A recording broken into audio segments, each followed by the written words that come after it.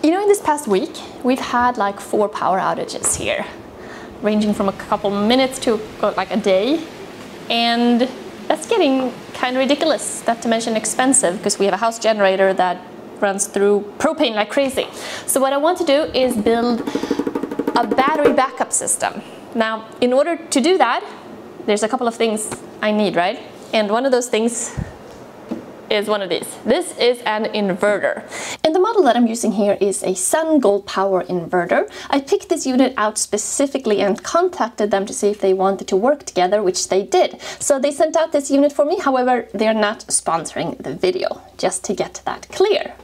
So this video is for you if you're currently dealing with power grid insecurities and you want to kind of protect yourself and your family, but you're a little bit unsure about the equipment. Like, what is it that I need? And like, what do these boxes really do? What are they for? Well, this is what I'm going to go over today. So first of all, what is an inverter? Well, an inverter takes DC power that is like in your batteries, coming in from solar panels, and it converts it into AC power. AC power is what's in your house, what's in your outlet.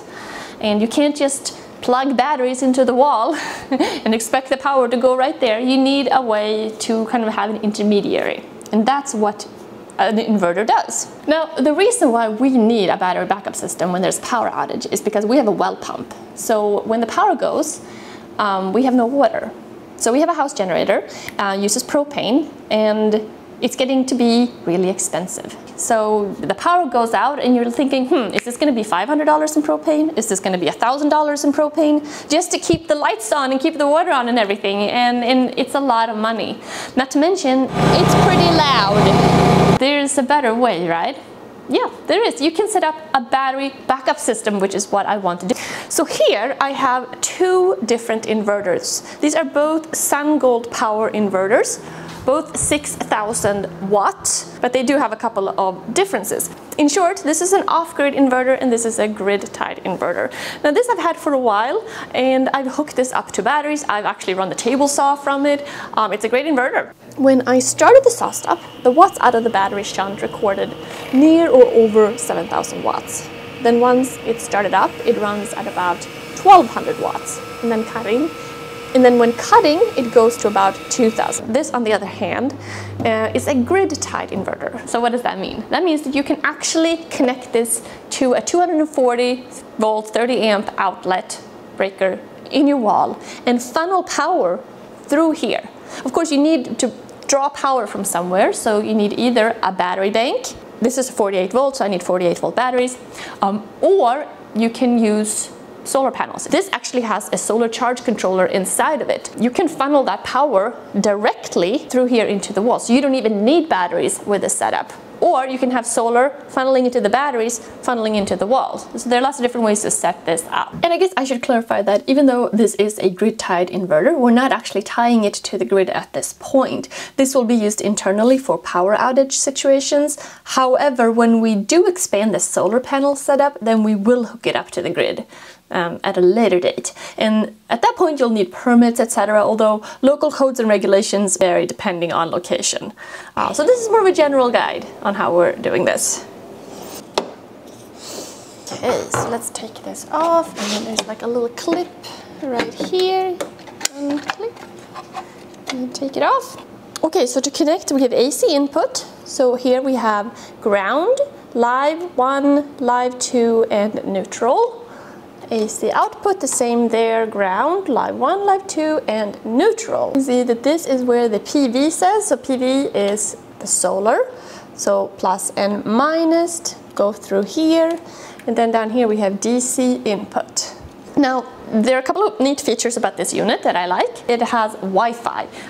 This one right here does not have any communication, so you can basically control it and monitor it through Wi-Fi. That is a nice feature. Another thing you can do, you can hook this up in parallel. So because we are designing this for a backup power outage situation, we're going to use one and design it for that. But If you, for example, were setting up an off-grid situation where you were relying upon this completely, we would probably need 3 of these. And you could hook them up in parallel, and then these units could communicate with each other, and they could communicate with the batteries as well. One thing that is nice is that this has the solar charge controller built in, whereas this one does not. So that means that it can take that DC power coming from solar, and it can, you know, clean it up and move it into the DC in the batteries, or move it directly into the wall. Another thing you can do with a system like this is that you can have it run as a UPS. So if you have sensitive equipment, computers, whatever else, that you don't want to be exposed to the possibility of a power outage, then you can run those systems through here in the same way using this battery bank, so that it would be relatively seamless in the case of a power outage. So we'll probably set something up like that as well. This is where the battery connection go, and we've got a lug here. This is a pretty tight area right here. A bit too tight, really. Here I have one of the batteries that I'm going to be using for this. I'm going actually to set up 6 batteries to start with. So these are 48 volt 50 amp hour batteries, so about 2500 watt hour batteries. So let's see what we got here. This is not on and nothing is on. So I have this hooked up to the battery here. So this is DC input. This is where the batteries goes in. So we have positive and negative. These are connected here with a lug on top here that you go through here. Okay, then we have PV. This is solar, so positive and negative. This is where you plug in your solar panels. And then we have AC output. So I just have a 120 volt outlet right here connected. This is where you would normally have a thicker line going into your breaker box and then distributing the power out. This is DC input, so this is where you would charge up your batteries from, so also going into the wall. So we have green going into ground, black going into live 1, and since this is only a 120 volt line, we don't have a live 2. If we had a 240 we would, and we have a neutral going into here. And if you were to connect several of these units, this is where you would hook them up. Not really too many parts to connect to. We have the solar, batteries, AC output, AC input. One thing to think about is that there are a lot of accessory parts to buy that you may not plan for ahead of time. You need to put fuses between many things, you need, you know, thick wire, and all of those things do add up. And you want to make sure that you have a lot of protections in place. So this is going to sit on the wall vertically.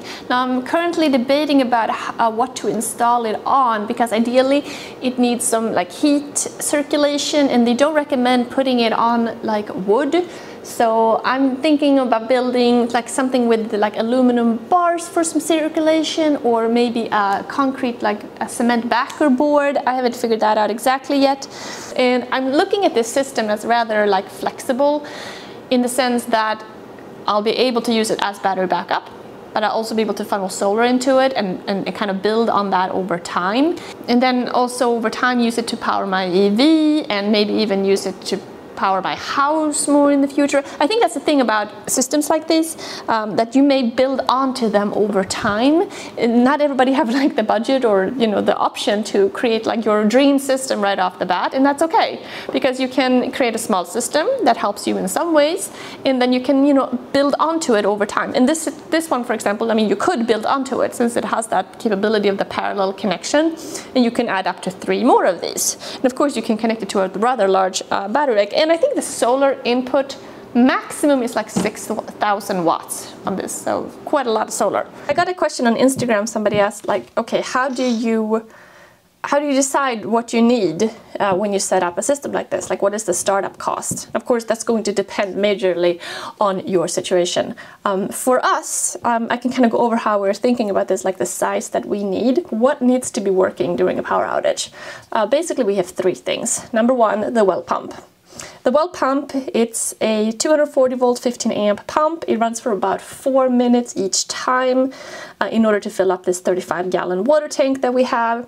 Normally it runs maybe 7 to 10 times a day, but I would imagine if we had a power outage and you were more conservative, you didn't take showers, you didn't run the dishwasher, do laundry, that kind of thing, maybe it would run more like 5 times a day.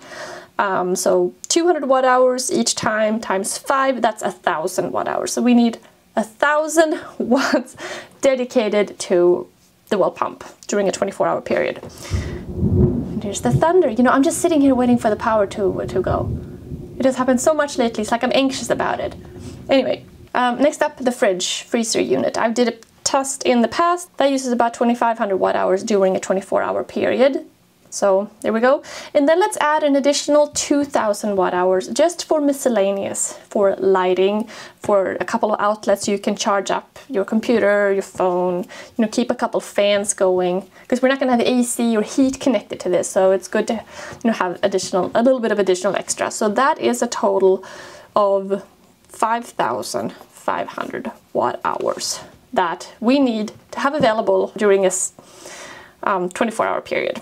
Okay, so we're going to start with setting up 6 of these 2,500 watt hour batteries. That's a total of 15,000 watt hours when charged up.